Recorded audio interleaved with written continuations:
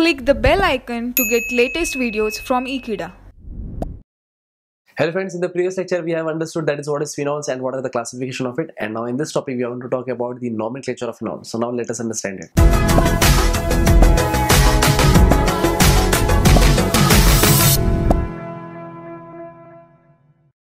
So friends, as you know, there are two systems, that is common name system as well as the IUPAC system, or we could also call it as IUPAC system, to give a nomenclature to a certain compound. So based on that, let me talk about the first thing, that is suppose the common name.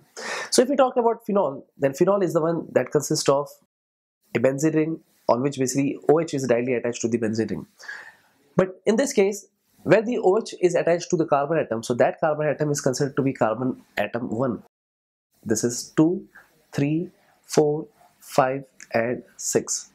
Suppose if other substituent, it could be OH also, or it could be other group also like methyl group, and suppose if it is attached to the carbon number 2, then that substituent is basically attached on the ortho position with respect to this OH or with respect to this carbon atom. So that's the reason that carbon number 2 and carbon number 6, they are considered to be the ortho position with respect to where the OH is basically attached to the carbon number 1. Talking about carbon number 3 and carbon number 5. Suppose if the substituent is attached to the carbon number 3 and carbon number 5, means that position is called to be meta position.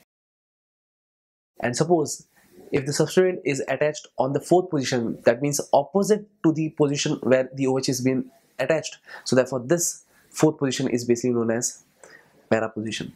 So this was nothing but the common system for the nomenclature of phenol. So now let me give you certain examples so that we can understand it better. So friends, these are the two examples, and for which we can understand that how we can give the common system or common name to the phenol.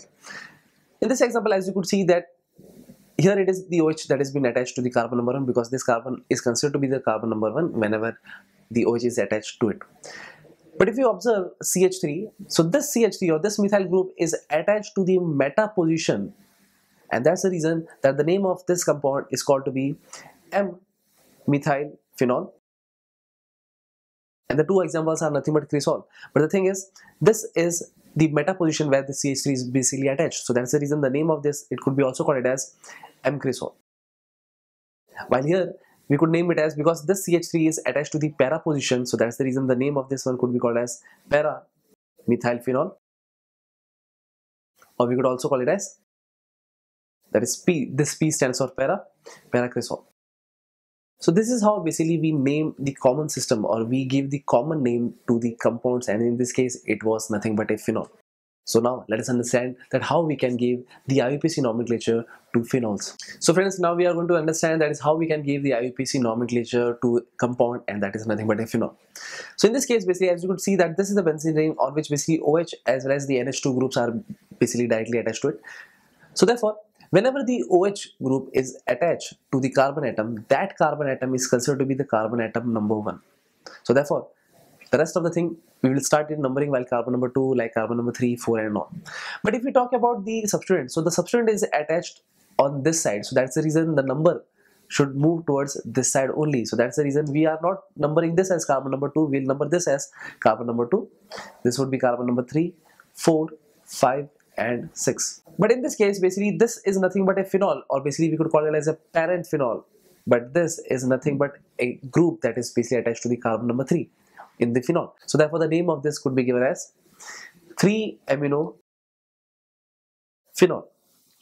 That means on the 3rd position there is an amino group in a phenolic compound. So that is what I was talking about. And now let us move on to the next example. So this is the another example, and let me talk about this also. That is how we can give the IUPAC nomenclature to this one. So here basically the OH is attached to the carbon. So therefore this carbon is considered to be carbon number 1. So therefore the rest of the thing, it would be considered as carbon number 2, 3 and so on. But from which side we will number it? From this side or this side? Yes, it is from this side. The reason behind that is because towards this side we can find a group that is basically, or we can find a substituent that is basically attached to the benzene ring or the aromatic ring. So therefore this will be considered as carbon number 2. This is 3, 4, 5 and 6. But if we observe this group is nothing known as benzyl group. So therefore the name of this one could be given as 2-benzyl phenol. Here 2 represents the position of the substituent, and that is what on second carbon atom, basically we have benzyl group, and the rest of the thing is nothing but a phenol. So this was the second example, and now let me move on to the next example. So friends, this is the next example, and for which we have to give the IUPAC nomenclature. So here basically we can find a benzene ring, CH3, OH and Cl, they are acting like a substituent. But to which carbon atom we would give the carbon number 1? So here basically, as I have said earlier only, that is where the OH is attached to the carbon atom, that carbon atom is considered to be the carbon number 1. And which one is the carbon number 2? So therefore either we can move in this direction, or that is we can call it as anti-clockwise, or we can call it as through clockwise also we can give the numbering. But the thing is, where the methyl group is basically attached, so therefore that carbon is considered to be carbon number 2. This one would be,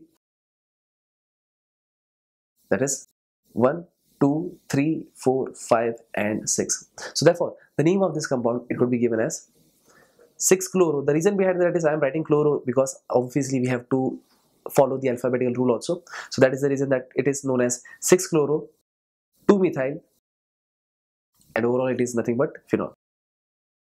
So this was the name of this compound, and now let us move on to the next one. So this is the last one that we are considering here as an example. So here, what would be the IUPAC name for this structure?